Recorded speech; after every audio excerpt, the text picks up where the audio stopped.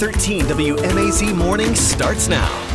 Clock tower in Perry says it is 6:30 this morning. We can actually see it. There's no fog down there in Houston County, but we do have fog in other spots. We'll take a look at that map and what to expect today coming up. You know, taxes is a big part of the funding that we get. Hundreds of people will have to start looking for a new job ahead of a private prison closing. How Helena will also take an economic hit. Plus, why the family of a missing Johnson County man says they are certain his remains have been found. And a Central Georgia school introduced a new language option, how it's impacting students both inside and outside of the classroom, coming up. Good Tuesday morning, Central Georgia. You're taking a live look over the Georgia National Fairgrounds in beautiful Houston County. The time is now 6:31 here on this November the 1st. This Tuesday morning, it's looking great on you. I'm Wanya Reese. And I'm Caitlin Heck, certainly looking better than yesterday. Like Alex said, we couldn't even see the clock tower from all that fog. Yes, exactly. And it's feeling better as well, Alex. Yeah, that's right. Feeling better here in Macon. Once you work your way over towards Washington and Hancock counties, though, still running into some fog this morning. Looking at 50s on the board, even some 40s. That's that blue color you see over towards Meriwether County. 51 in Macon, 53 in Warner Robins, 54 in Cochran. Getting your morning started in Dublin at 55, 61 down in McRae, and 50 in Unadilla this morning. The radar picture, we did see a few showers yesterday morning. This morning, not so much, but we are looking at that fog. Visibility down below a quarter of a mile in Sandersville, now up to 2 miles in Sparta, so improving there. But if you are, say, west of or east of Gordon this morning, something to be mindful of as you walk out the door. Dense fog advisory in effect for Jasper and Putnam counties, although we are seeing the fog, as we just saw, extend back down into Washington County as well. So just allow a few extra minutes to get to work and school this morning. Today, look for a high temperature at 76, partly cloudy skies, peaks of sunshine. We're saying sunrise comes your way at 7:52. We will be drier today. The chance for a sprinkle tomorrow, maybe. We'll map out the details of that, and we'll be even warmer by the weekend. I'll have all that for you here in just a few minutes. Thank you, Alex. Today, BIB commissioners will decide the fate of another Vice Mart when they determine whether to revoke Alliance Food Mart's alcohol license. We spoke to the county's code enforcement director to find out how they classified these stores. Businesses that qualify to sell alcohol are drugstores, gas stations, grocery stores, and food marts. So-called Vice Marts do not qualify for an alcohol license. JT Ricketson with Macon BIB Code Enforcement says sometimes these Vice Marts try to pose as food marts for inspections to qualify.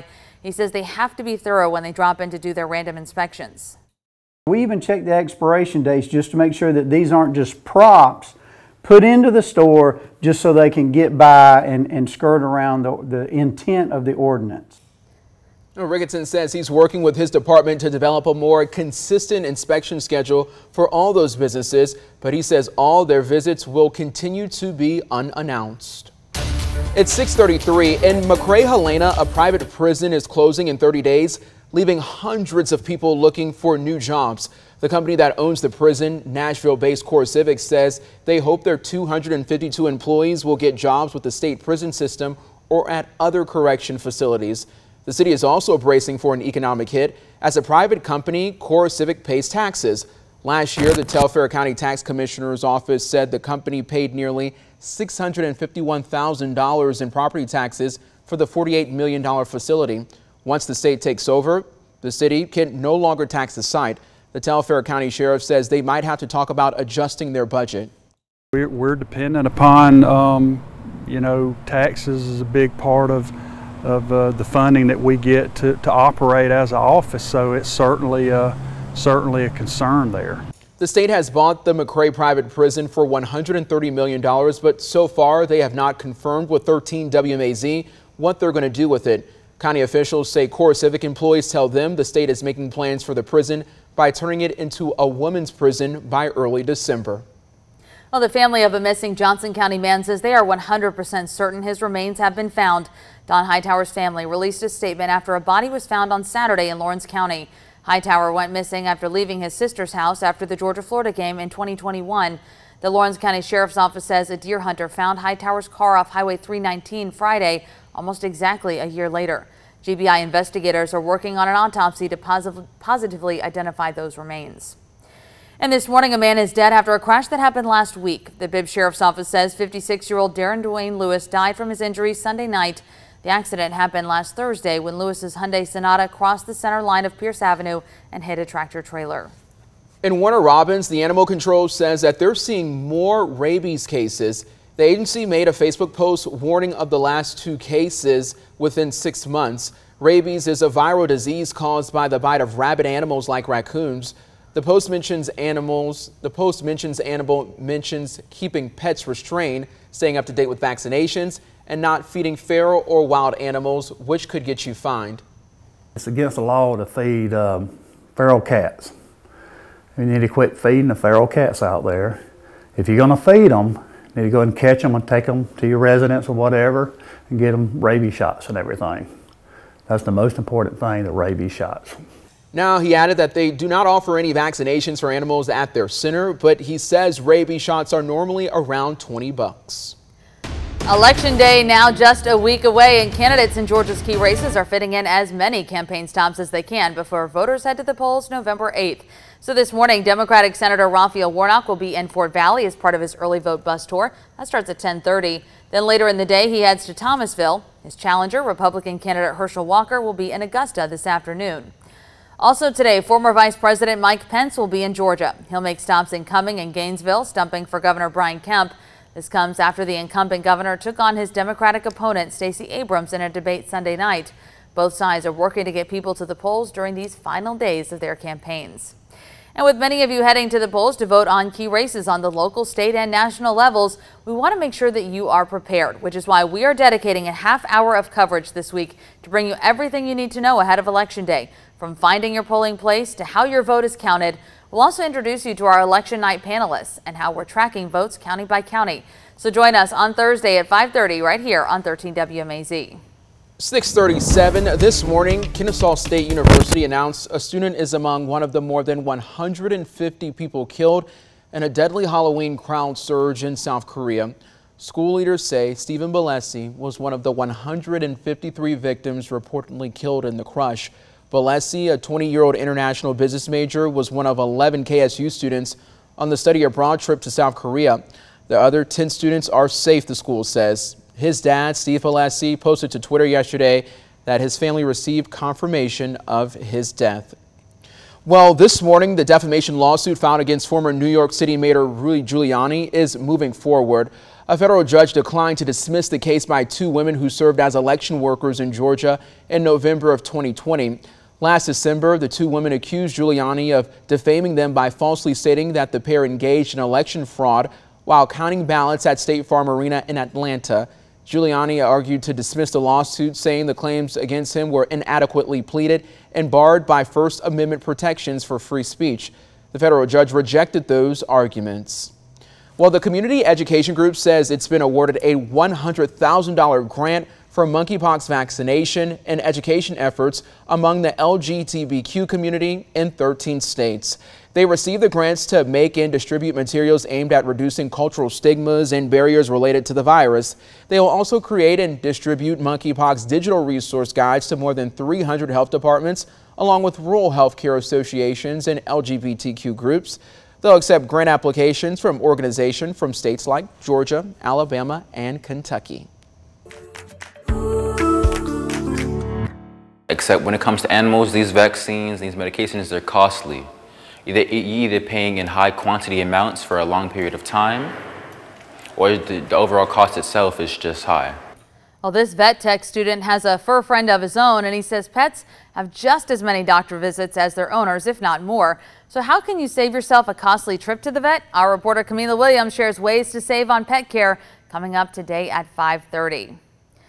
Still ahead, our morning reporter TJ Anthony tells you about a Macon school started incorporating sign language into their curriculum. Plus, we show you how a Central Georgia school is remembering Georgia's military men and women. The stories are coming up in a little bit. Right now, though, it is 6:39 on this first day of November. I just can't believe it's already here. Exactly. Thanksgiving is coming up. Christmas is coming up. The new year is coming up right around the corner. I know, but you know what? We should have known better because this year has been flying by too. It has been, honestly, Alex. And the weather, it's been on a roller coaster as well. It has been. You know, October was really cool for us. We had mornings in the 20s across central Georgia, beginning November on a warmer note. Here's a live look across downtown. We've got temperatures in the 50s this morning, 51 in Macon. We've got 53 in Warner Robins, 57 in Gordon, 58 in Eatonton, and starting this morning off at 50 degrees in Unadilla. Also starting the morning off with some fog as you head over towards Hancock County, Washington County. Visibility down below a quarter mile, also up into Sparta, visibility at 2 miles, about 5 miles here in Macon. So generally speaking, off towards the north and to the east this morning is where the densest fog is. A dense fog advisory in effect for Jasper and Putnam counties, although we are seeing that expand back down into Sandersville as well. That's going to run until 11 a.m. this morning. The radar picture, unlike yesterday, is quiet right now across the area, and really quiet for the most part across the southeast. You're running into some rainfall back off towards the Houston area, down into Texas, dry across Louisiana, Mississippi, Alabama, Georgia, on into South Carolina. Then once you get up into eastern North Carolina, into Hampton Roads of region of Virginia, running into some rainfall this morning, but otherwise 40s and 50s across the board. Now, going to warm up into the 70s this afternoon. 70 itself by the noon hour. Then once we get later into the afternoon, I'm going with a high temperature of about 76 here in Macon.